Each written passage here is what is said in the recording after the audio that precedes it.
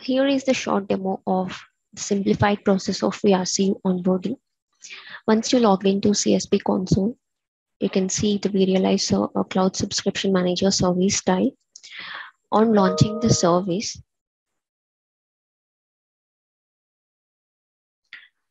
you can see these new two tabs that are added, license management and settings. This license management is newly added for simplifying the onboarding experience of VRCU. So for using this license management feature here, there are two prerequisite configurations that needs to be done. One is cloud proxy. This is a proxy VM which has to be deployed or configured to talk to your on-premise vRealize products. And another one is customer connect details. On providing your customer connect details, we fetch the licenses, the VRCU licenses, which are created as part of the orders which are booked in this August 5 org. So in the cloud proxy page, on clicking on the add proxy, there are two options that are listed out. So here you can add a new proxy, which I mean by deploying a new proxy, or use an existing proxy, which is basically if you are a customer who is using some of the vRealize cloud services like Cloud Assembly and the login side cloud, then you would already be deploying one StartKit VM, using which you will be communicating with your on-premise components. So if you already have some cloud proxies deployed, where other services agents are already running. For suppose here, I have this existing proxy VM where I'm running my Cloud Assembly agents already. I can just use this and start my VRCSM proxy agent also to be running here. So once I click on add, you would see here a new service agent has got listed, and the very instant our service agent starts running in this proxy VM. So other option is using or deploying a new proxy VM. This step is again straightforward. You can just select the proxy OVA link and also the OTK key. So choose any vCenter where you want to deploy this VM. Give the required details. Here I'm providing the OVA URL link, and this is proxy name.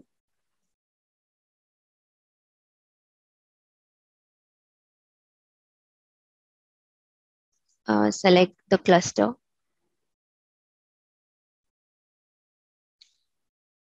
Just review the details. Accept the license agreement. Select the storage. Also, you can choose between thin provision or thick provisioning. You can opt for a static IP or a dynamic IP. Here I'm going for this is a DHCP network, so I'm going for dynamic IP. So here again in the screen, you will have to provide some mandatory details. So the first one is the OTK. So copy the OTK from here, from the service portal, VRCSM portal.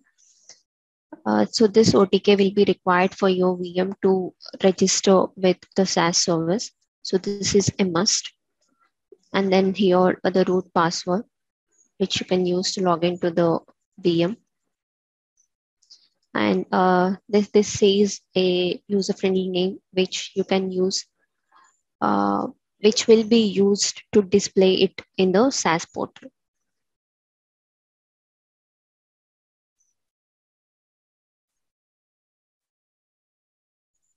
That's it. No more details are required. Yeah, just click on finish. Just let it complete. Meanwhile, I can show you the further things. So since we have already one proxy VM using which we can talk to on-premise products, let's proceed with this license management tab. So I already have some products configured here. Yeah, I'll start with a new one. So yeah, the first thing is we'll have to select the customer connect details.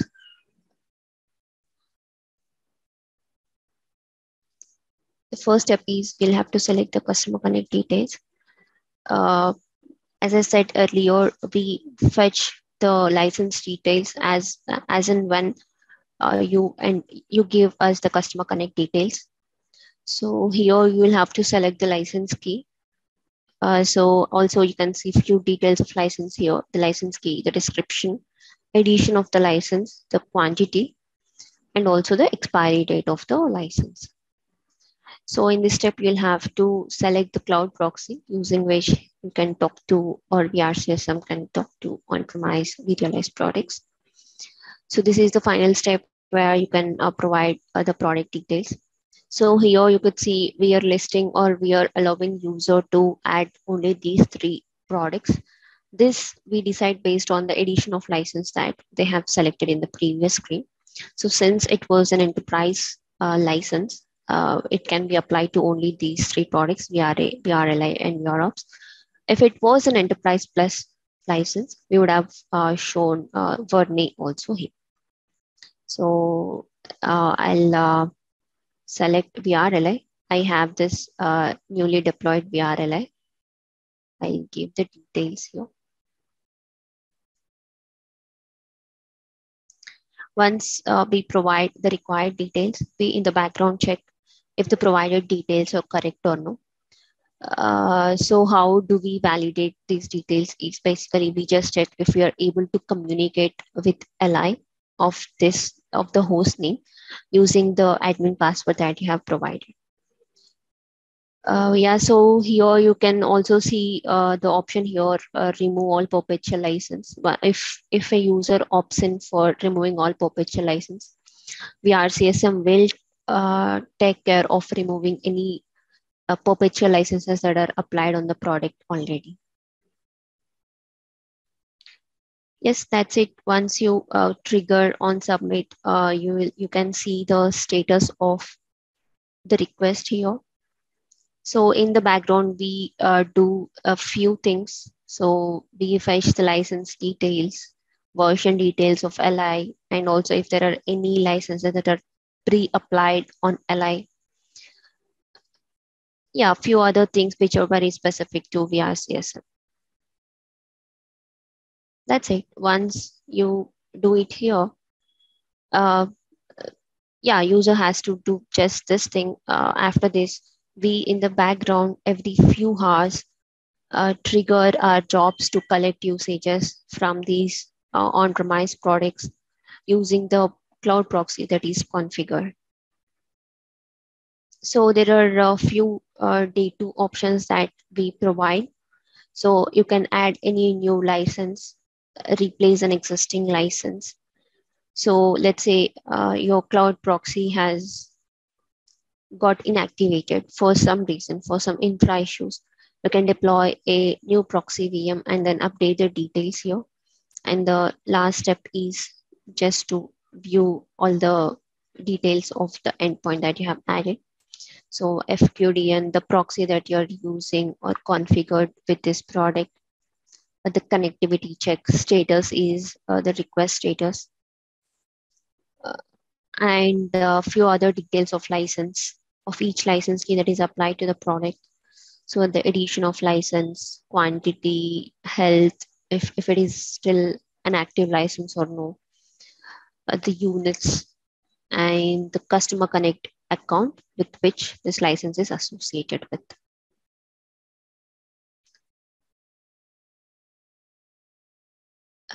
Yeah, that's it. Once this is done, you can monitor the usages that are connected from these on-premise products from this tab. Let's just also see what is the progress of the Proxy VM deployment that we have initiated. So if you see the deployment has completed, I'll just go and power it on.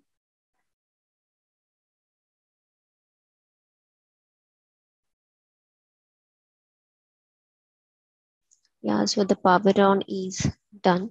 So within 2 to 3 minutes, you can see the cloud proxy VM that we just deployed getting registered here.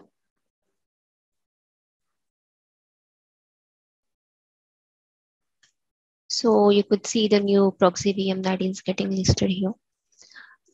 Just one other thing I wanted to show is the reference. So here in a single page, you can see the license from this customer connect account getting used in what all products. So if you could see, this is the license and where you or vRealize is consuming this license. And also you can just see the host name or IP address for this vRealize instance.